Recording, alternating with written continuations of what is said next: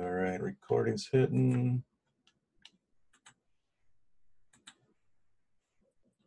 I think I need a new mouse. My button's not happy all the time. All right, we'll get you guys listed up here. Get that chat window. There we go. Whoop, that's not that a little big. You guys didn't see that. That's all right. All right, now I can see everybody.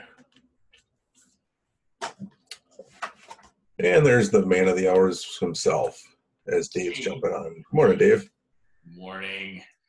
Nothing but computer problems this morning. I know my mouse is being funny over here myself, so maybe it's something in the air. My computer froze. I had to restart it, and it took forever. So that was my deal. And then, of course, I go back to Safari, and I have to log into all the websites that I was logged into before because it closed me out. So that included Tradingology. Of course. How's everybody doing? Wow, look at this. Yeah, we got a few new faces here. What's that? Got a few new faces, it looks like, coming in. Nice, nice. Love new faces. Welcome. Welcome to everyone. I was just checking to see if anybody was taking that fantastic trade yesterday. That was pretty amazing. Yeah, that was a beauty. That was a beauty for sure. Today is we had that hard landing, so we got a little bit of volatility going on, but it looks like we're still kind of moving lower here. Wow. I had a short position. I got out of it this morning at the open. So we'll kind of see what happens, but boy, it looks like it's going down, man. Yeah, it really just turned the last couple of minutes here as I was getting the room started up. Yeah. Interesting. Sham says he was expecting a reversal at the peak yesterday. Yeah, it's an odd one looking at the spreadsheet, right? Like as Dave was saying, the hard landing there. We went from a 0 to a 6. That's a big move. I have these big picture windows outside my office, and there's a cat looking at me. Where do you come from? Anyway, sorry. We get sidetracked. Yeah, so we got, really interesting stuff. We looked at the peaks, the intermediate peaks of the bell curve. Lots of them on the positive side. And, we had 3 intermediate term peaks there. The last one was plus 12. And then all of a sudden yesterday we had it was really good setup for a down day. I mean, just perfect. We went from a plus 4 to a 0. Looked like it was really going negative. We had zeros in the first column of the binary trend. Beautiful setup yesterday. But look at the fifth column, minus 2.3 after one day of being. Yeah, I saw that. I was like, holy cow. That's why you're probably talking to Sham there, the peak, seeing this as a peak where we might go back down. Yeah, minus 7 on the UD percent. So I guess there was a lot of negativity being built up over those intermediate term peaks on the positive side. And they took it all out on the market yesterday. Yeah, and then looking at what, for those that maybe didn't see or weren't in the trade, so if I roll back to yesterday, we see this thing just a tiny little pop on the 1 minute, and then it just rocketed down. I think this went down to about this far immediately at the open, just bam. And then it just continued. I can't even click it right. It's so crazy. So that one just kept going and going and going. I was out of it like here, I think, or here, somewhere around here. I got out. I was like, thank you. Because I was watching these typicals, right? For those that saw my email, we're 0.4 in the first 5-minute bar. That's unheard of. Then just nailing those fifth columns. So this was telling me to jump out because, as we like the strategy, right, guys? We get the bulk of the profits and we run away and do the rest of our day. Yep, take the profits, absolutely. So that was yesterday's fun. Today was not as fun. Yeah, today's fun. I was actually, I had a short position on that I left on, and I got out at the open this morning. right at the open. So I had a feeling it was going to go higher, and it looks like it went higher and then went down. Now it's going back up again. That hard landing from the -6 there, that's really, really tough to navigate. Plus it's the peak. Plus it's -2%. Now typically we go from peak to peak, so we go from a +2% to a -2%. If you bring up the spreadsheet again, let's see where that. I think there was a +2% on the last intermediate term peak. Yeah, back on the 23rd. So we're looking for that. We're looking for that next fifth column 2% level. We got it yesterday, and but we've been in if you look at the binary trend, man, we've been in a positive trend now for a very long time. Yeah, long one there. We're still getting the intermediate term peaks every 5 to 7 days, but this one is kind of a strange one because we went to a negative peak almost immediately. So does that mean we're going to go into a long negative stretch now? That's what I was trying to think. I don't think I've seen. I'll have to go back and look myself. If this has ever even happened where we went straight to the peak on the fifth column in one day. Yeah, that's pretty odd. A positive number. I don't know if I've ever seen that. I mean, traditionally speaking, if you're just long or short stocks, a very sharp move like that on a 1 day is a pretty good indication that it's going to continue in that direction, but not without some volatility first. And I think we're seeing that this morning.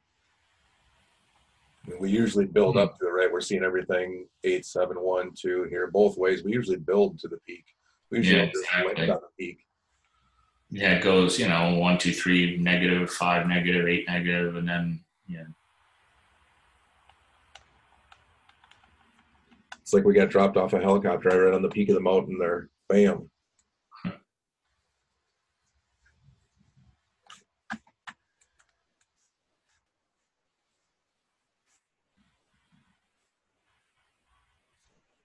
Sham says, yep, that's what I was thinking. Yeah, okay, yeah, he was thinking the same things.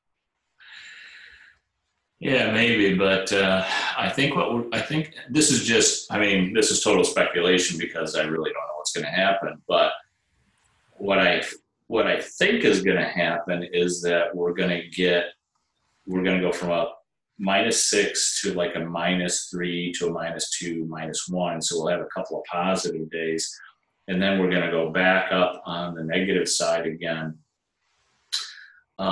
in a kind of a fat tail. We'll see, because the positive binary trend has been so long and we've had 3 intermediate term peaks.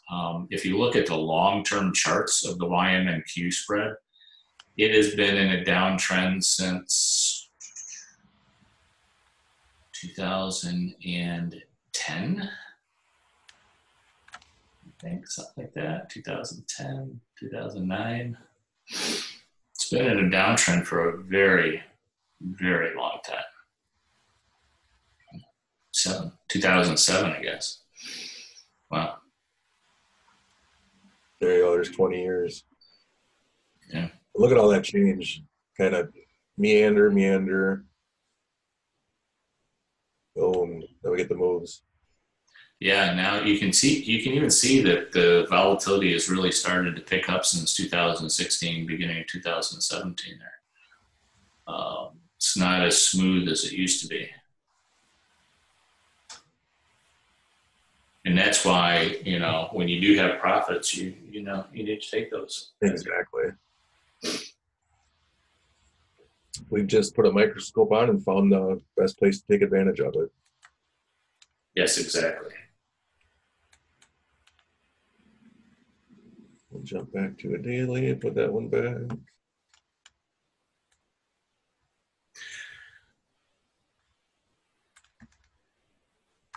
Now, the book that Dr. Ziemba wrote on calendar anomalies, he had a graph. Let me see if I can find it here.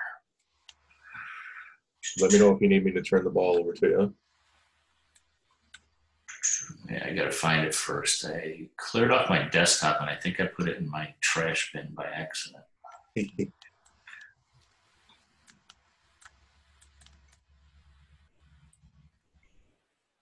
Funny when you say cleared off your desktop, it sounds like you're talking about physical for a second there. Yeah. Yeah, those lines are being blurred, aren't they? Yep. I swept it right into the trash. It's in the recycle bin.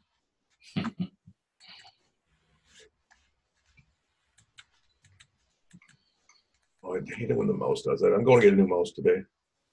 Maybe it'll stop doing this to me. I had an issue. Is it like jumping around on you without your permission? It's like it's double clicking when I'm just trying to click once.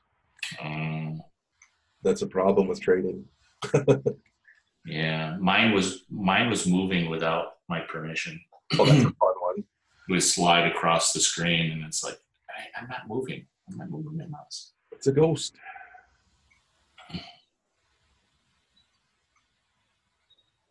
The Sham is asking if your new script that you're cooking with, which is probably leading right into where you're going to help out in the tough situations. Yeah, I started coding it. It's not quite done yet, but I did start working on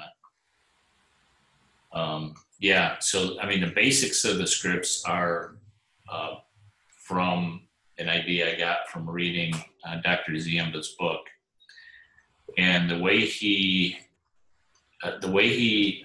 started to look at calendar anomalies, which basically is the same thing as volatility arbitrage that we're using on a daily basis.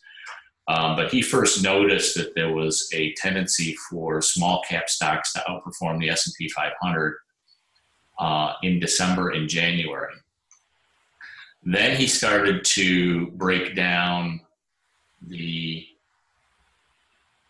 months. And so what he did was he took the last 4 days of the month, and he noticed that there was a negative trend for the last 4 days of the month, and then a positive trend on the spread between the S&P 500 and the small cap stocks in the first 4 days of the month. So there was an opportunity in those last 4 days and the first 4 days of the month to go positive the spread. And he found that to be fairly consistent over years. I mean, he did a study for like 15, 20 years. Yeah, because he would put on like every December, right, or January when it turned out. It was December, January, and then he started looking at every single month. And he found, and so he would do June, July, August, September, the last 4 days of the month and the first 4 days of the month. And he found, I found some interesting anomalies in that. Where is that? Don't tell me I can't. While he's pulling that up, Keith, yeah.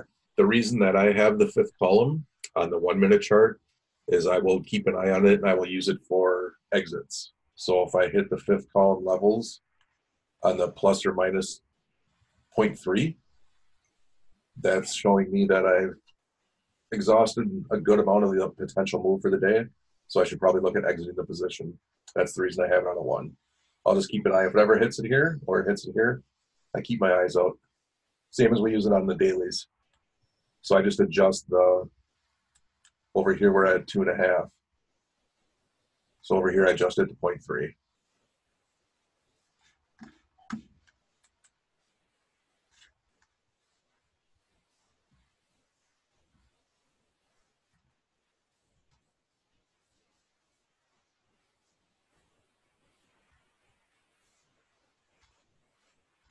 You're welcome. Happy to help.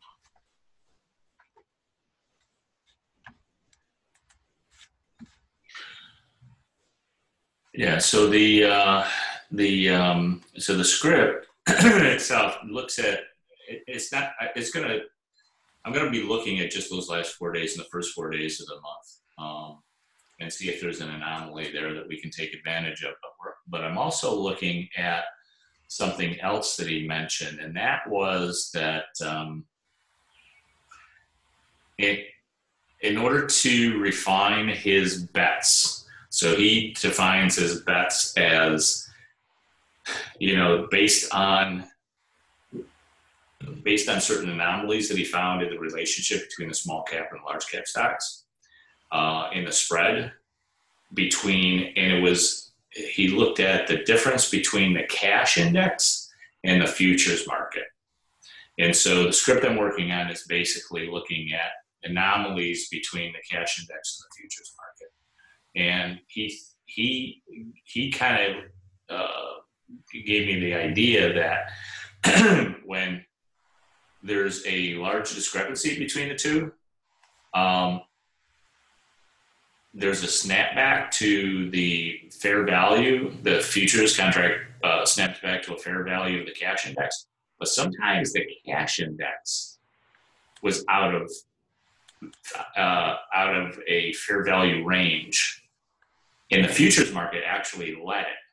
So I'm working on that anomaly. I can't believe I guess I must have deleted that chart. I'm going to have to go back and see if I can find it on Amazon now, because I took a screen capture from the book on Amazon.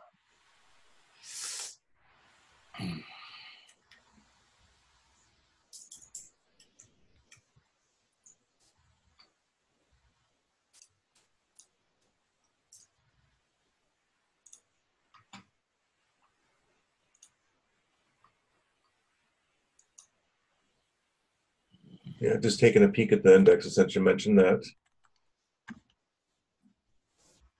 See how they're doing. They had a big rally to open, then they've kind of fallen off since then.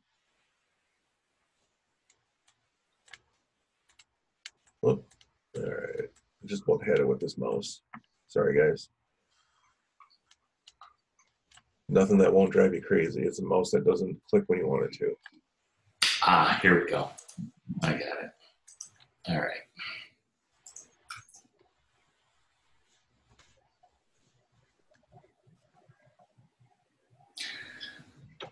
What, the ball? Hold on just a second. Okay. Just taking pictures, getting fancy.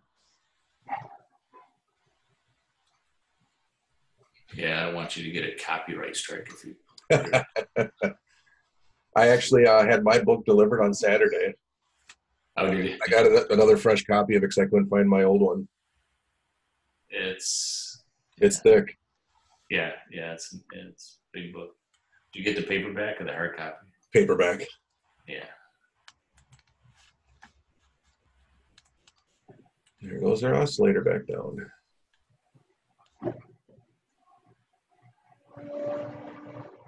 Yeah, I didn't take the time to scan the pages of my book. I just went to Amazon and tried to do a copy here. All right. Let's see. I'm not sure if this is the one I was looking at.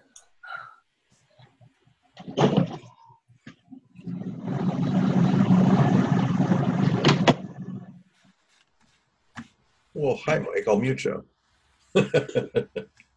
Sounds like Mike's driving in his car.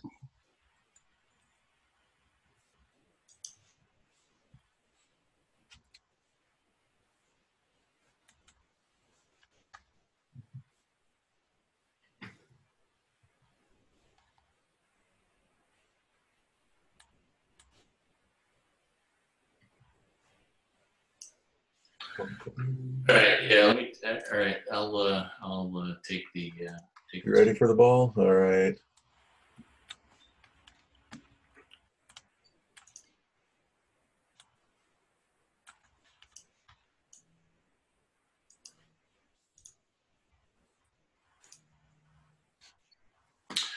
All right. So this is the chart that I was looking at. There's two charts here, but the bottom one is the one I was looking at. The top one is a study that he did of the January effect going all the way back to 1926, which is kind of interesting. It was much. I mean, you can look at some of the dates back here in 1932 that I mean, some of the moves are absolutely incredible. I think it's the liquidity over the years that probably has reduced the spread to the point where, it's not as big as it used to be. But the bottom one is the one that I find the most interesting. This is a calendar difference in the spread over a 25 year period. So January is typically a down month. February is typically an up month for the spread. So in other words, the S&P, the small cap stocks are outperforming the S&P 500. And so I looked at June, and June is a positive spread. And actually, if we look at the spreadsheet again, it has been a positive month so far. In this case, it's the Dow and the NASDAQ. So to be fair, though, he's using the S&P 500 and the RTY, the Russell 2000. So the Russell 2000 should be outperforming, according to this, the S&P 500. And then in July, it's negative. So anyway, so he used this over a long period of time. He said, this is the way the spread performs over, a 20, 30-year period. And you can see the December effect, where the small cap stocks outperformed the S&P 500 by a large margin. And so what he would do is, once he calculated and he gathered all this data to determine what the spread's performance would be over, each and every single month, he would adjust his bet size, the amount of money that he actually put into the anomaly for that month. So if he knew it was going to be positive, he would go long the spread in June. He would short the spread in July by a larger amount, because typically it's minus 0.5% during July. And as we know from the YMNQ spread, 0.5% move is a pretty good move. And so then the smaller months like August and September, he would adjust his bets to a smaller degree, knowing that the spread typically doesn't move that much in August and September. Then October, it moves again pretty good on the negative side, down below minus 0.5%, And then December, he'd make the really big bet. And this is the bet that he talks about in the interview with Chat with Traders. And it goes to a 1% move. So the small caps typically outperform the S&P 500 by 1% or more in December, and it terminates in January. Now it used to carry over to January, but when he did a longer term data, he realized it actually reversed a little bit in January. So most of the bets now are in December, and then that's pretty much the end. So you guys can take a snapshot of that. This relates specifically to the Russell 2000 and the S&P 500, but we could also relate it to the Dow and the NASDAQ. And so part of the script I'm going to be doing is kind of relating those two to see if it actually, see how well it performs and how it matches the data that he provided. So I thought that was interesting. Back to you. That is fantastic. Appreciate you pulling that up. Yeah. What page is that? I'll have to go research that directly in the book too. Do you remember? Does it say on there? Let's see. Make it big now. I'll find it if you don't see it. I don't know if it was right on that page or not. That's all good. No, I didn't get the snapshot at the bottom of the page. It is on page 6. Oh, right in the front then. Sweet. Right in the front, yeah. All right. Russell 2000 S&P 500 future spread average returns various months. He did this from 1993 to 2011.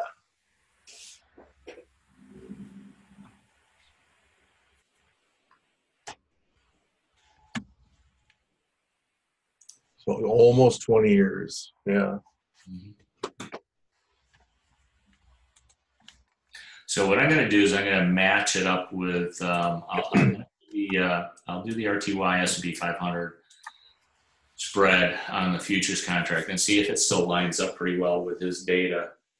But if not, even if it doesn't matter too much, because he also gave a clue in the book about the last 4 days of the month and the first 4 days of the month as being kind of a very important time frame for the spread. So if you bring up the spreadsheet again, let's take a look at the last 4 days and the first 4 days of the month and see if we can corroborate his data see if there's any anomaly there that we could take advantage of. So we got the last 4 days, 524 to 531, which were negative generally.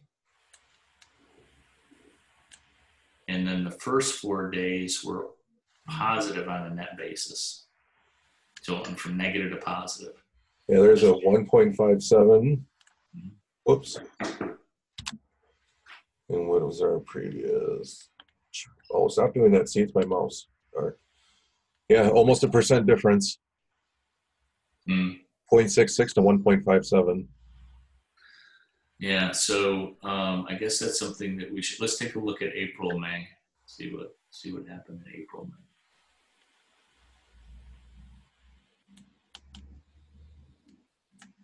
Oh,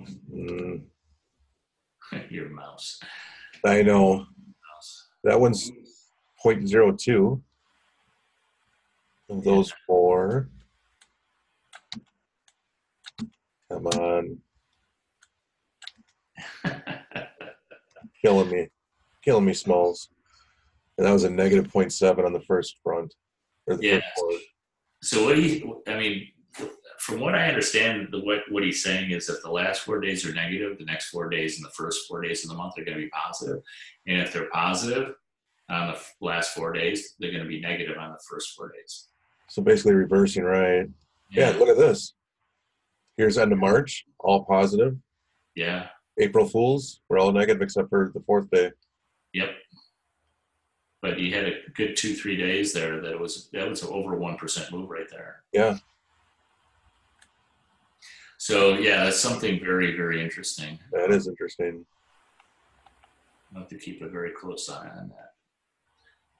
February didn't play nicely. That stayed negative. Maybe because it was a short month. And also looking at this curve was much. That was our 4 days in a row ones. I just loved that one. Oh, yeah, that was horrible. Yeah, interesting anomaly to check out. I like it. All right. There we go. I can see that again. So anyway, I'm going to try to build something into the script to kind of give us a clue of when these anomalies take place and when the shift, so we can better time maybe some better time the movements on these kind of like end of month, beginning of month, as well as maybe intra-month time frames. Yeah, like a nice medium longer term trade, like you're thinking like a swing or a longer setup. Yeah, exactly. But I have a feeling so far, I mean, I just started coding it. And what I found is that there are times in which there's an unusual outside of a single standard deviation move between the futures and the cash index. And I'm trying to determine when that happens, that typically triggers a move in the spread. And I need to find out if that's the end of the spread or the beginning of the spread. Anyway, I'm still working on it. Sure. So we'll see. All right. So you've been having some pretty good days scalping as well, haven't you? I'm telling you, ever since I got my hands on that hot little script, it's been a nice winning streak. Nice. Yeah, I haven't looked at that one yet today since we're doing this, or very, very shortly I've looked at it. Yeah, I had a couple up signals this morning. That was about it, at least the one I'm looking at. Oh, actually,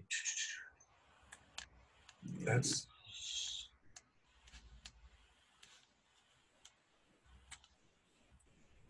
Look again so we can see instead of big mountains. Looks kind of fun. Looks like you're traveling in the Rockies.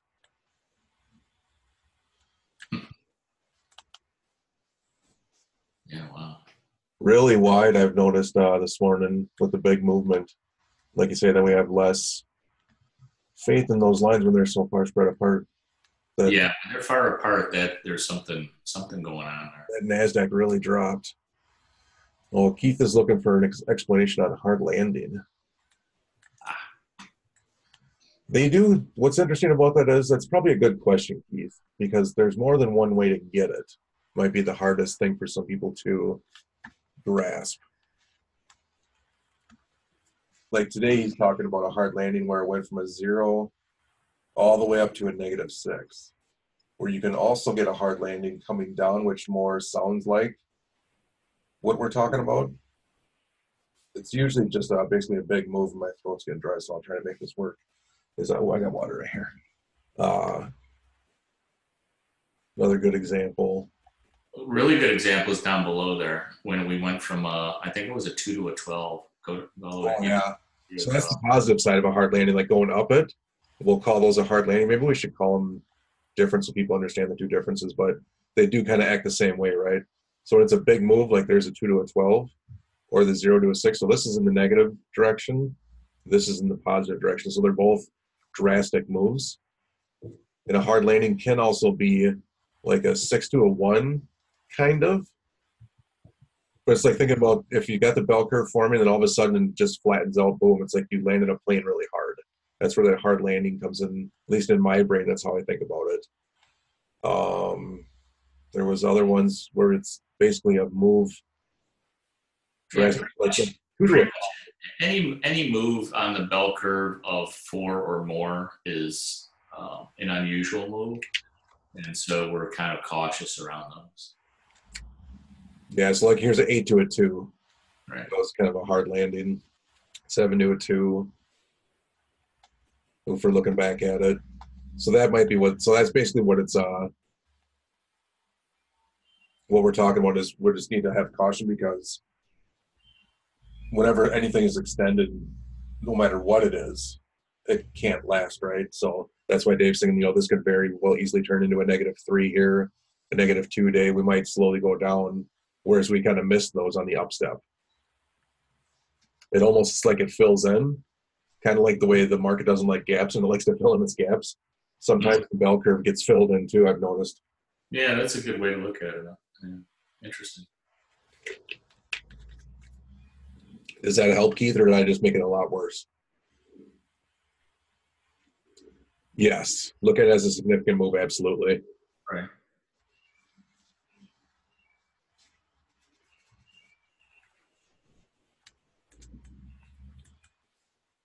So yeah, looking at, I've been watching these guys. Where's my, let's see if anybody's lined up with the futures at the same time. Because I watch the futures and the indexes. I'll be right back. Okay.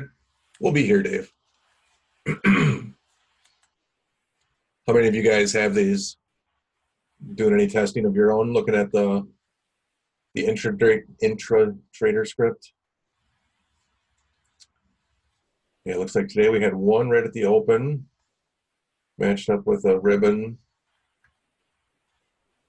positive BOP curve, full bullish herding, and MT ball was coming down slightly. So those were all kind of lining up as long as you hit it right at the open. That was a pretty big move there. What did the contract do?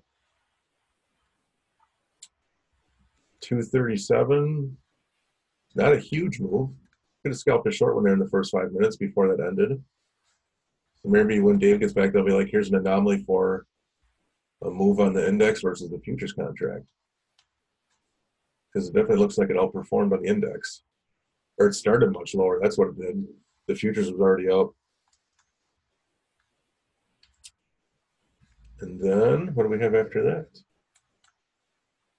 And we also opened up pretty high on the SDs too. 13. Looking at it right here. The strength was just under a 1.89. Same on the NQ side. Strong SDs, both sides. I did see that.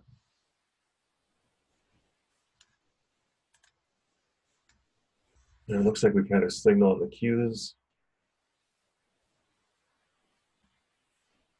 Intermixed with the ribbons. That's the one thing that I'm cautious on later on through the day is I do kind of like the way that's setting up though, but it's the what I like less about it is the big gap. So we had a down signal. Get this in the view. BOP curve still going down. This current one is losing some herding. MT ball's barely ticking up. So that is kind of, that would have been a nice little short opportunity right there, or at least a potential for one. That's what I look at as, you know, how are we lining up? It's bouncing off that. It's respecting that level. But it's tough. The one thing I do look at, and this also does actually play into it too.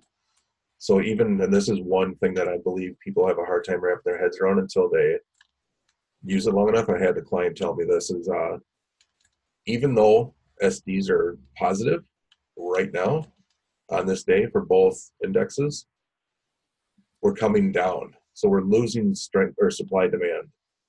So when you see this in conjunction with now a potential down signal like we saw here, or so if those line up, just because I'm positive doesn't mean I can't take a short, because I see where it's gone or where it's been to where it's going. One, that was like an aha moment for one of my customers, because it was, yeah, if this is positive, I got to go long, right? No matter where it is. But it's like, no, it's all in relation to where it's been and where it's going. So we can see the market's weakening. And that was just an eye-opening moment. He told me as in an email he was writing me. So I love it when people have their aha moments. So that would, so this in conjunction with falling BOP curve, this is kind of telling us what's coming. I would absolutely look at taking a short there, bouncing off that nice little level. That would have been a nice quick short. And that's how I've been running them. So it's worked out fantastic. I've been doubling and tripling my goals on top of the ARB strategy on a daily basis since 2 Thursdays ago. I've had 0 down days. That's why I'm a fanatic of this script and putting all these things together. It's great. Anybody else testing? I know a bunch of people got their hands on. Anybody in the room today that is also looking, not that you've had to make any trades or done anything, but how is anybody testing the script, and how are you feeling about the intra-trader script if you have it? That's a great explanation of how to use it. Thank you.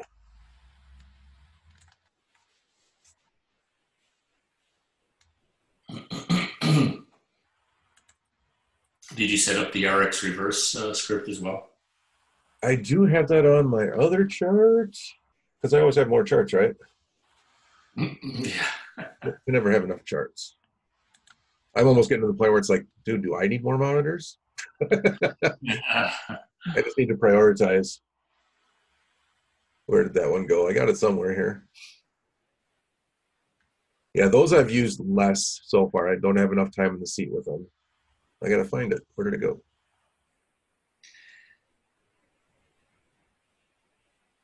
Yeah, with TOS now, with the scripts, what I've done is I set up different groups in the workspaces. So I've got one workspace just for the ARB, and I've got one workspace just for the scalping. Oh, gotcha. So I don't have to have like a billion charts up there at the same time.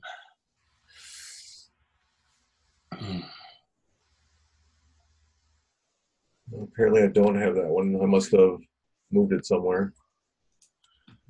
Yeah, it's okay. It's just it's kind of interesting if you watch it over time. It's been at a relatively high level, above that 20 level that we mentioned in the last trading room. Shot up very early this morning and started to come back down again. But it's been a fairly good and accurate indicator of the general direction of the market. But you know, there's something going on with the market that's kind of odd. I think there's just no volume. You know, and I was talking with someone about the average volume per share on the market timer spreadsheet. It's just been so low, and we've had these huge moves, but there's really no volume behind it. Both on the downside when we had a down week a couple weeks ago, and then on the upside from last week. It's just very, very odd. It doesn't look like anybody really wants to commit to one side of the market or the other, but the people that are committing to it are pushing it pretty high. And I got to tell you, I mean, after looking at all the data that market timer gets in for for such a long period of time, there's just I know you guys probably know this already, but the data confirms that there's just so much manipulation going on in the market. I mean, and that's one of the reasons why I created the spreadsheet for market timer in the first place, and the volatility arbitrage spread was to try to eliminate that noise from manipulation. And because if you look at price alone, man, you get faked out so many times. You just get like killed. And so when you got the SDs and the STs up, you can actually tell when a move is real or not, because you'll see the volume and the supply demand go up as well with the move. And if it's not moving higher and the SD is moving down like it is on the YM now, that's a pretty big warning sign that, that move is, if it goes higher and the SD is going lower, that's a fake out. That's a total fake out. But it's, I don't know, it's just very, I guess it's just, people who have large amounts of money are just like, they can push the market around pretty much any way they want, until volume starts to come into the market. When volume comes into the market and somebody really wants to get out of a big position and they're caught long, they're going to be in trouble. So you get this pile-on effect of, traders who are just pushing the market around, see if they can scalp a few points, and market makers, doing the same thing. When big volume comes in, they all got to go short, or they all got to go long. It's like a bully can only last so long until the crowd stands up to him. Yep, that's right.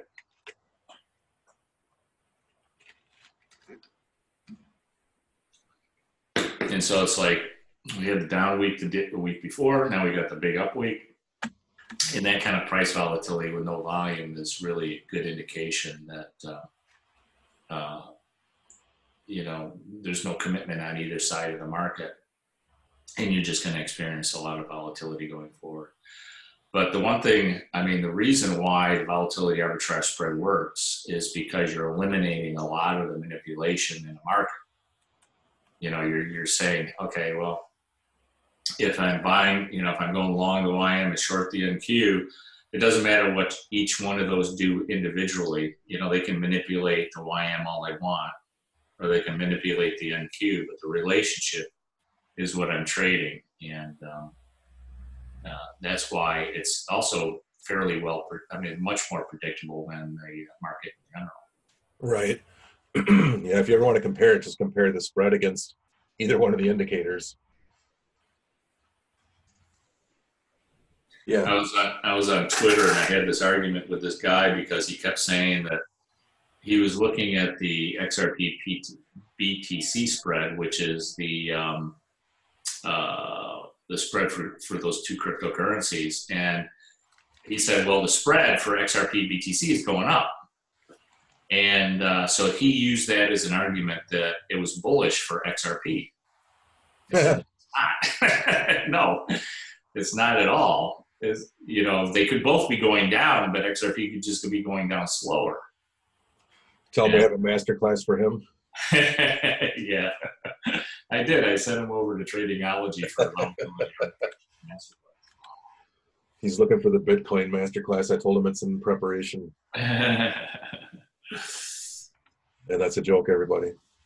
I said you gotta look at the, that just because the spread's going up doesn't mean they're both going up. They can both be going down.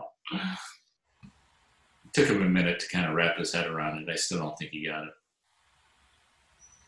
Mike says I have a hard time paying close attention to all the various charts. That my tendency is to fall back and looking at price action. Yeah, you can look at price action, but you'll get faked out more often than not. The ones that I rely on, especially for scalping, are the STs, especially the SD, because that's the money coming into the market. The ST is just the velocity at which that money is coming into the market. I like to see them both move down together, but You've got the SD that's the actual money. That's the money. So if it's going down, it means that there's more selling going on than buying. And so you see on the NQ, you got that little move higher right around the 9:15, 9:30 on yours. Yeah, that one and that one. Both of those moves higher showed that actually people were selling into it because the SD was going lower. I mean, if you don't look at anything else, at least follow the SD. So people who got caught long on that, and I'm sure there's people who went, yeah, hey, this is a bullish move, we're going higher. Oh, the other thing that's really, really kind of quick, if you're just looking at price action, just price action alone, take a look at the highs and lows. So even on that 5-minute chart, if you take a look at that low point, the one before that, the low point just before that, no, before that. Which chart are you looking at, NQ or YM? NQ. So go back to the middle one right there. So you notice that low is lower than the previous low at 9:30, 8:35 there, right there. There's just a hair, I mean, it's just a hair difference. Yep. But that works out more often than it doesn't. When there's a new lower low on that, even on a 5-minute chart, even if it's by one tick, that indicates that it's going lower. And if we made a new high, even by one tick, then we're going higher. And if we didn't make a new low right there in the middle, and it was one tick higher than the previous low, that is a pretty good indication that we're going higher. So if you don't look at anything else on price action, look at that and then follow the SD, and you'll never get in trouble. Because if as soon as you saw that bar make a new low and then reverse higher, it's going to cut out that low. It's going to go lower eventually. And look at that. That's right at support at the, what's that, the 30-minute bar? Yep. 50%, 30? Yeah. Both 15 and 30 are right there. You see the dotted gray underneath there? So yeah, that's a double line. Yeah, so if you don't pay attention to anything else, look at the 50% on the 5, 15, and 30, and look at the price action making new lows or new highs. Even if, and it's not a mistake, it's not like a accident that it is one tick lower than the previous low. It's not an accident. They had to fill all these orders. Yeah.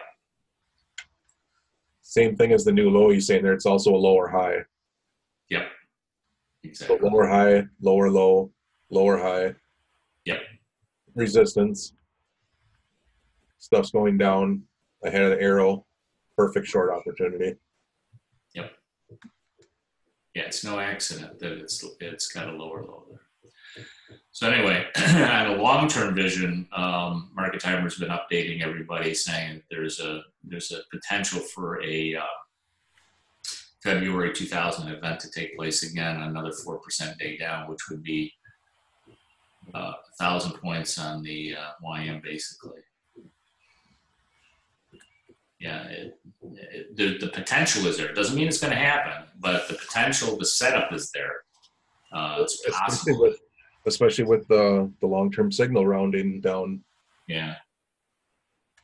I watched that and I was reading that as soon. It's like, ooh, that's an interesting one. Yep. You know, what's funny is in February 2018, I took the spread. I took the YMNQ spread. And the market dropped 1,000 points.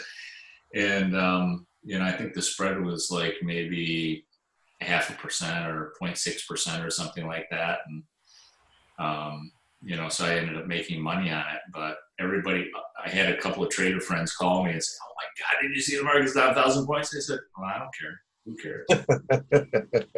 Oh, me. I play one side, just along another. Yeah. I'm in a different game altogether. All right, ladies and gentlemen, we're about that time. So any last questions? Let them rip.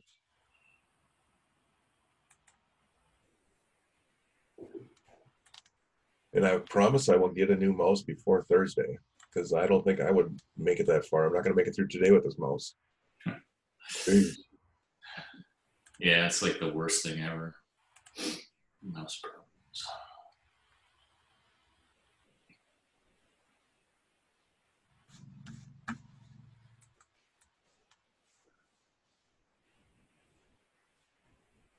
we were having a discussion yesterday, just texting back and forth about, being overly confident in your trades because you've been on a winning streak, right? Yep, absolutely. That's why I'm, like we say, I'm confident, but not. I'm trying to be cautiously optimistic and not get out ahead of myself. Yeah. But confidence, you have to have confidence in your trading ability, and the confidence is not hubris. I mean, it's not, it's not being cocky about it. Your confidence in your trades really comes from knowing that you're going to do the right thing when you need to do it. That's the confidence that you need to have. So if you're in a losing trade, you have confidence in yourself to do the right thing and get out.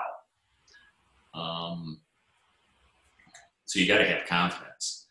But more people lose money out of fear of making a mistake, or not being sure about their trade, or fear of losing money, and that fear tends to perpetuate itself.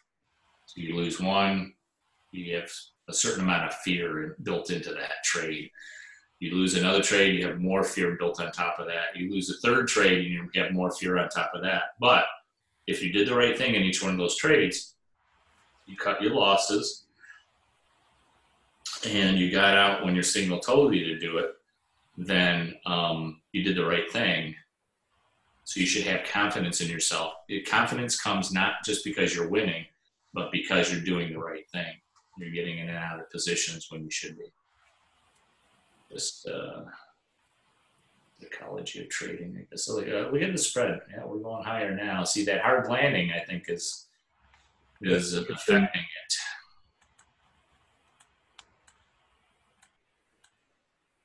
So in the TSA alert, I don't know if I'll do this. Once in a while, I might do this. I might just post my trade. So I said I was getting out of my long YMNQ trade. So if you guys are not getting the TSAs, I will post once in a while if I'm doing a swing trade on the YMNQ, or I'm going to be looking carefully at the S&P 500 RTY trade as well. And if I get in or I see something interesting, I'll post it to that to the chat room. Okay. Excellent.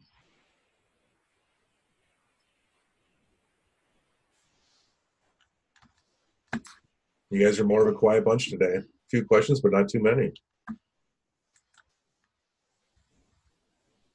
Okay, guys, we've got a couple minutes left. Anybody got questions? We're here for you. That's why we do these, so that you guys can ask questions, and we're not just here to hear ourselves talk. We're here for you guys.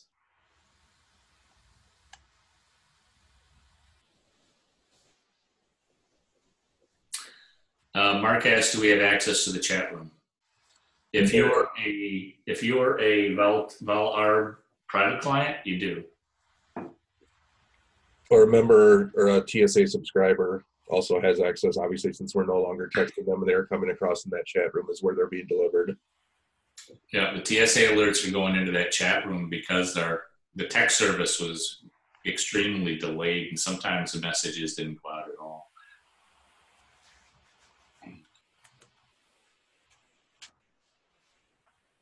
Yeah, so if you signed up for TSA alerts or a private client, you definitely have access. If you're signed up for TSA alerts right now.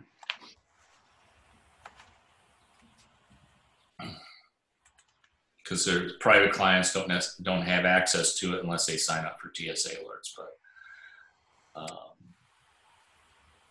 Mike's got the premiums. Just grabbed the premiums for Friday. How low of a time frame can you go on the futures for the intra-trader script? Are you talking, or you can put them on any time frame? I watch the 5 minutes, but you can do 1 minute if you want to. Like, I actually have futures charts. I don't watch the intra-trader script on a 1 minute. I'll usually only watch the SD and ST on the 1 minute, like during the open, because I like to see what's exactly happening. But 5 minutes I'll use for these scripts, and all the other ones, I have those on 5 minute charts.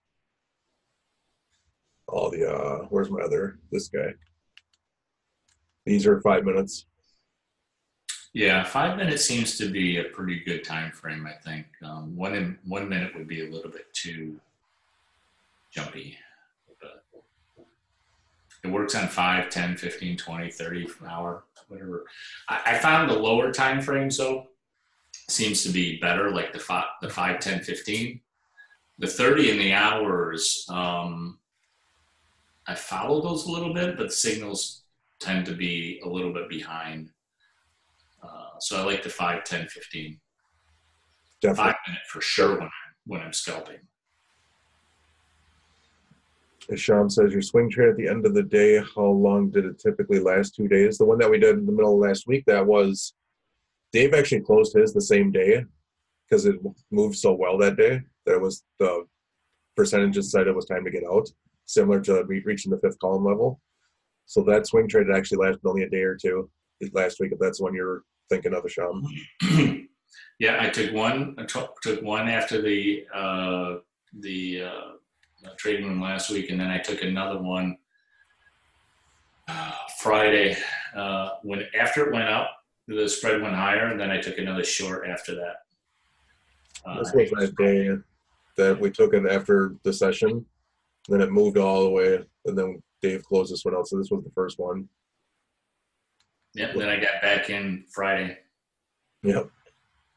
It's been a nice down move.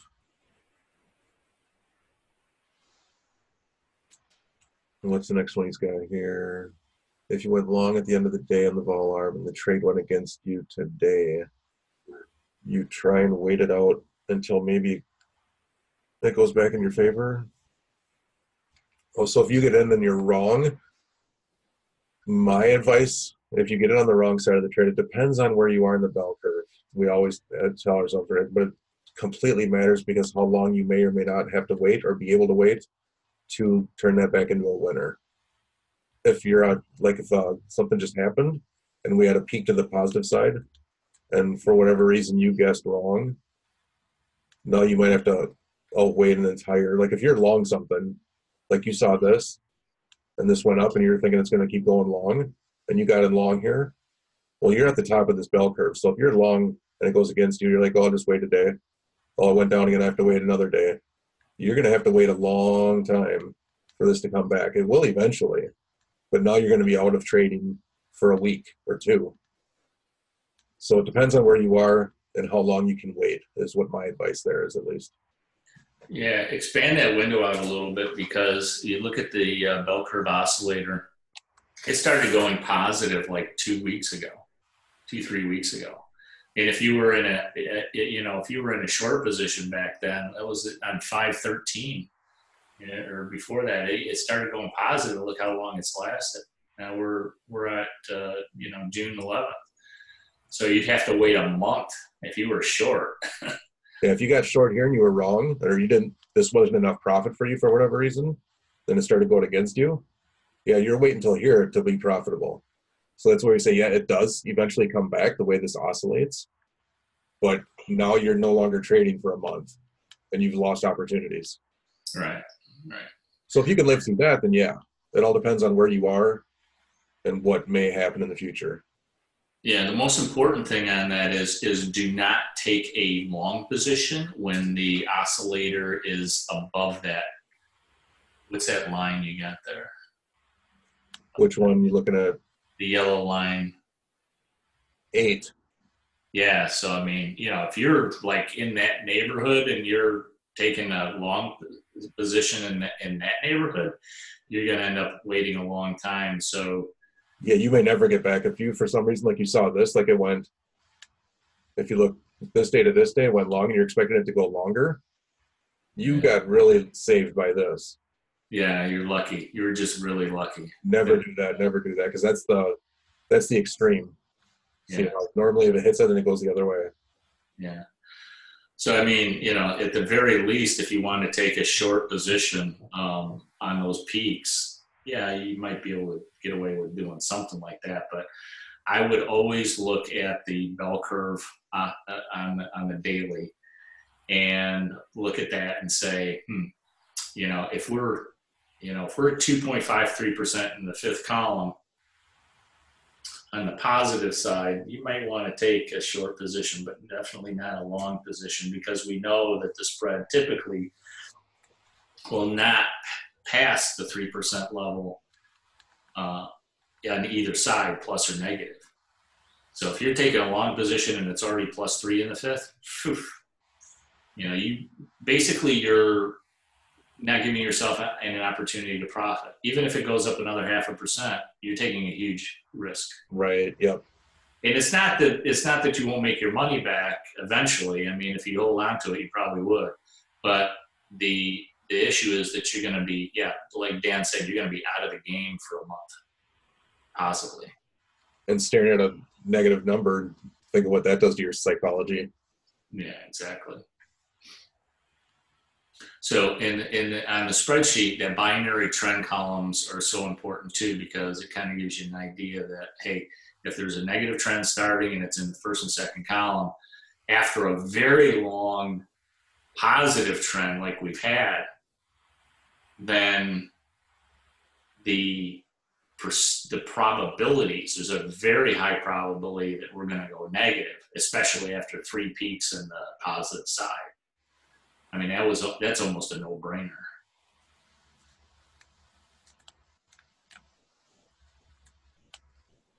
Does that help, Asham?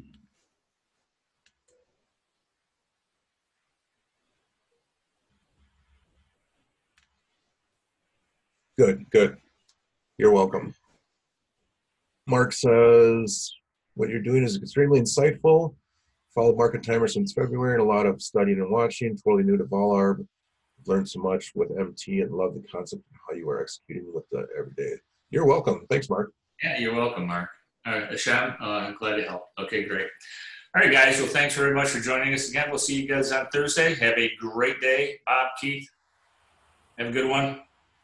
Absolutely. Appreciate you guys. We'll see you on Thursday. Take care. Bye, guys. Bye.